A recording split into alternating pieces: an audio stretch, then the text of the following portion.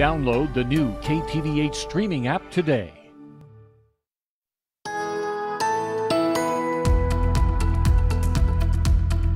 Well, good morning, Montana. I hope everybody's had a fabulous morning so far, and I hope you had a fabulous evening as well.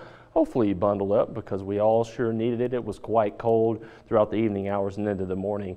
Actually had some wind chills below zero, but take a live look at Sebin Flats right now. That's gorgeous right out there. Take a look at Georgetown Lake as well. Looks pretty chilly, but things will start to warm up as we move along throughout your weekend, I promise. Take a live look at Helena once again. 0 degrees of an air temperature, actually feels like 0, so luckily here in Helena not being affected by those wind chills. But in Great Falls, it's a different story. Air temperature of 8, but it feels like 8 below. Wind's already starting to blow in Great Falls, and it will only increase as we move along throughout the day today and into your weekend. Right now, sitting at about 16 degrees in Cut Bank, 6 in Missoula, 19 below in Butte. That's pretty chilly. So as we move along into your day, you're going to see some wind really pick up. There's a high wind watch in effect for Great Falls, that is, Lewistown and Cut Bank. This light blue color indicating a wind chill advisory, including much of the High Line down into Helena and Butte. But as we take a look at your radar right now, not seeing much on the radar as far as concentrated shower activity. The main story today is going to be the wind. Right now, look to your south. We're seeing some snow move out to the east of Denver, moving through northern Kansas to the south of Salt Lake City, over to the east of Las Vegas, seeing some showers and snow mixing there as it moves off to the east and off to the southeast. We're seeing some showers move out over the Atlantic Ocean. As we move along throughout your day today, we're going to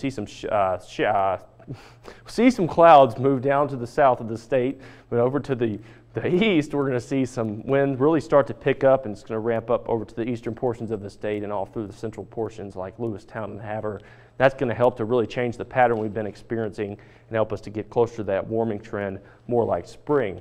But as we move along into tomorrow, we're going to see that cloud cover dissipate just for a tad bit around 3:30 to 5 a.m. and then about 6 a.m. it really starts to pick up again, and we see the potential for some showers and some higher elevations there.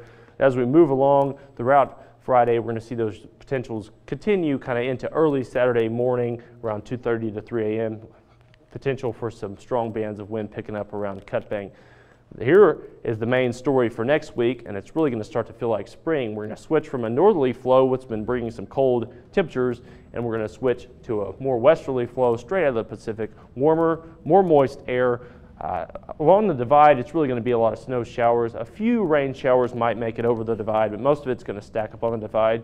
Great for our snowpack, though, however. As you move through next week, we're going to see more of that precipitation and moisture make its way into the state. Once again, mainly lining up on the divide there. And as you move into next Friday, we're going to see that precipitation pattern continue on into next Sunday. Taking a look today, a cold front's going to make its way through the state. Really the main story, though, once again, going to be that wind. Temperature's going to warm up just below freezing in Great Falls and Helena, followed by a warm front tomorrow. Temperatures continue to warm. Another windy day. Saturday, as we get prepared to spring forward, daylight savings time, pretty mild once again, but Sunday, a snow chance returns. A low pressure system makes its way into the state. And as we look at your 7-day forecast, we're going to see signs of spring for both Helena and Great Falls coming up next week, along with rapid moisture accumulation.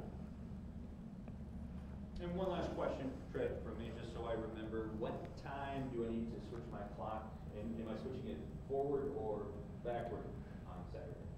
Well, you're springing it forward, Andy. We're springing forward. And I believe, now I'm no expert on daylight savings time. I guess I could be the daylight savings time correspondent, but it's about 2 a.m. on Sunday morning. So once you go to bed Sunday, if you sleep, me and Andy don't, just spring it forward when you go to bed.